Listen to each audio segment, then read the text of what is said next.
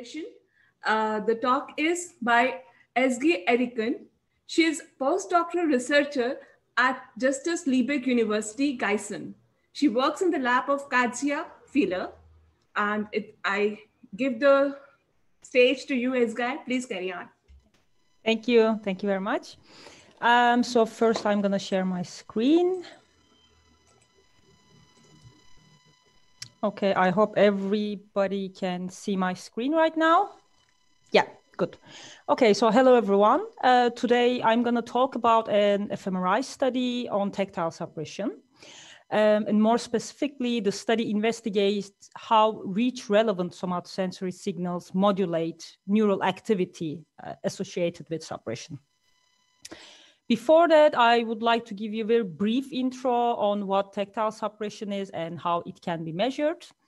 So tactile suppression is the phenomenon that our sensitivity to tactile signals on a moving limb is reduced. It can be observed, for example, for self-produced tactile sensations. So here in this example, the participants are asked to produce a presented target force. And when they produce this force themselves, they match it with a higher force than when they produce it through a slider. Tactile suppression can also be observed during reaching movements and with external applied tactile stimulation. So here in the study, the participants are presented with a brief vibrotactile stimuli on their index finger in various phases of the reaching movement. And what the researchers observed was that the detection for these tactile stimuli was way lower right before and during the course of the movement. Okay, so it's thought that suppression occurs as a result of an internal model that predicts the sensory feedback of the movement and attenuates these signals that match the predictions. And this is thought to compensate for our limited capacity to process more relevant or novel sensory information. And such a processing also requires an efficient weighting and integration of available predictive and feedback signals. So when we look at the neural implementation, it's also in line with what we see in behavior. So tactile suppression has been found to be associated with reduced activation in somatosensory areas such as the primary and secondary somatosensory cortices, S1, S2, as well as the insula. Activation changes have also been found in the premotor cortex and more specifically the supplementary motor area that is implicated in the planning of intentional movements and generation of motor commands. Also, deactivations have been found in the posterior parietal cortex, including the inferior parietal lobule, the supramarginal gyrus, as well as the cerebellum. And these are areas that are strongly linked with the prediction and monitoring of movement-related somatosensory signals.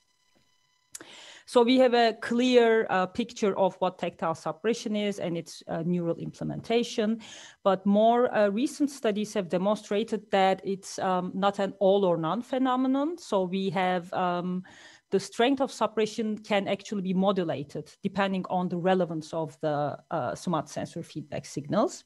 So for example, suppression is greater when we reach to our own hand than we reach to an external target. And this is possibly to upregulate the reach-related processing on the target hand. Likewise, we also see greater suppression when feedback signals are less important. So when we are about to grasp something, suppression on our index finger that would grasp the object is actually less than on our forearm. So there are definitely these modulations. So there is a variety of behavioral evidence, but the neural implementation of this modulation is not clear. And In this study, this is what we investigated. So we specifically asked the question of whether bold activation associated with suppression is modulated by the relevance of the somatosensory feedback signals. And for that, we used reaching movements to one's own hand or to an external target. And we expect modulations in regions associated with the processing, integration, and prediction of tactile stimuli during suppression. So we would expect modulations, changes in modulation across these two different movements. So here's what we did in the experimental paradigm. The participants are asked to reach either to their own left index finger, so that would be the somatosensory reach goal, or to a touch screen. This is the external reach goal.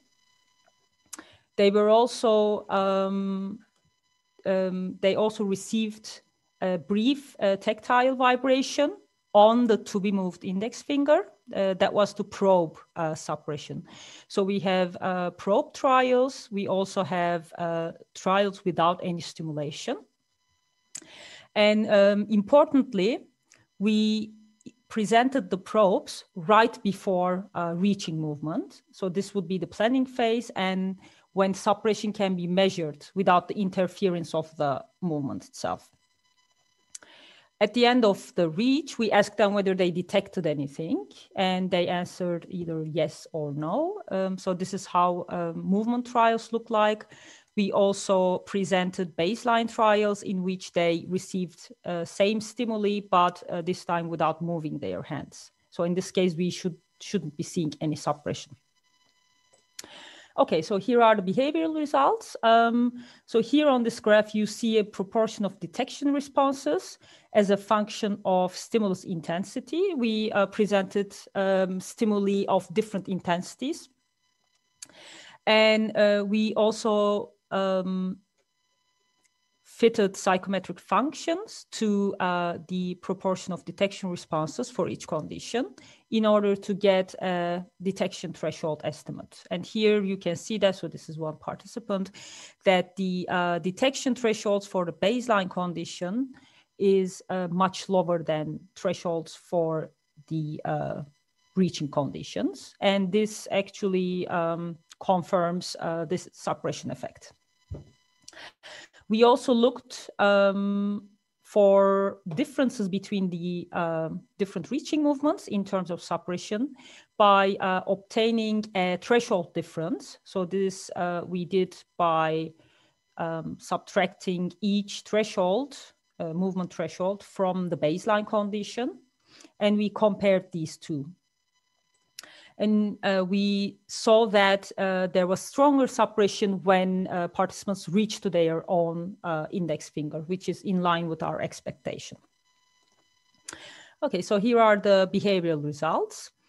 In order to assess bold activation associated with suppression, we focused on the interaction between movement, so these different movements, and whether there was a probe presented or not.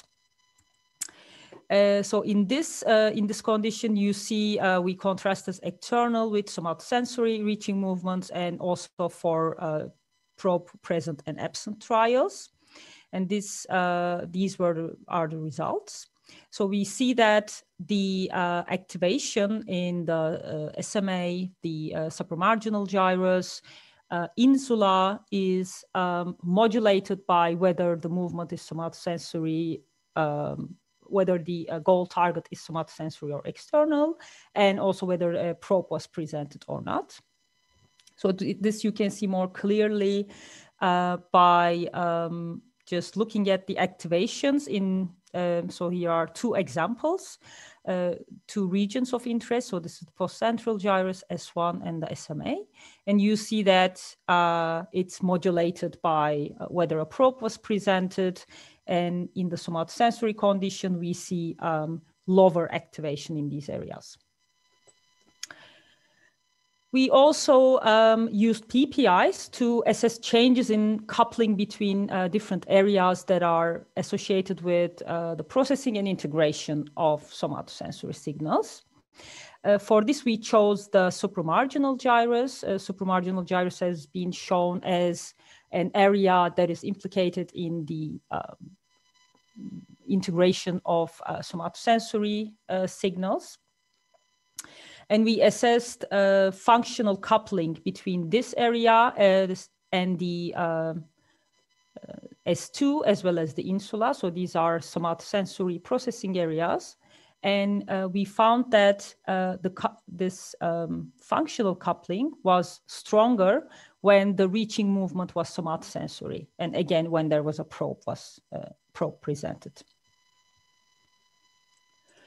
Okay, so to sum up, we in our study, we confirmed that tactile suppression is modulated by the relevance of the somatosensory feedback.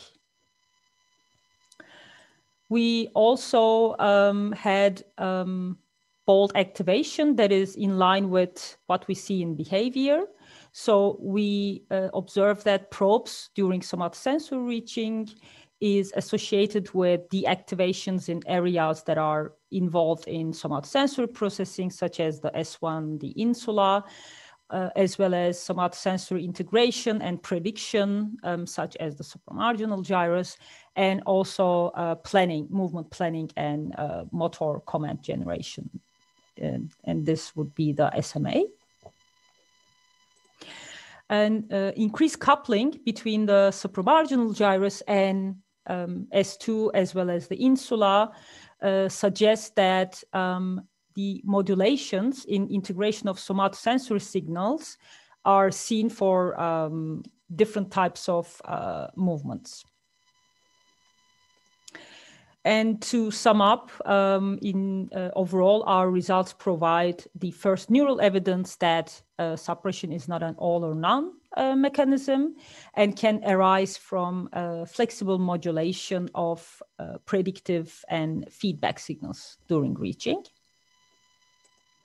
And that would be the end of my talk. I would like to thank my co-authors and also student assistants that helped with data collection, and thank you all for listening, and I'm happy to receive questions.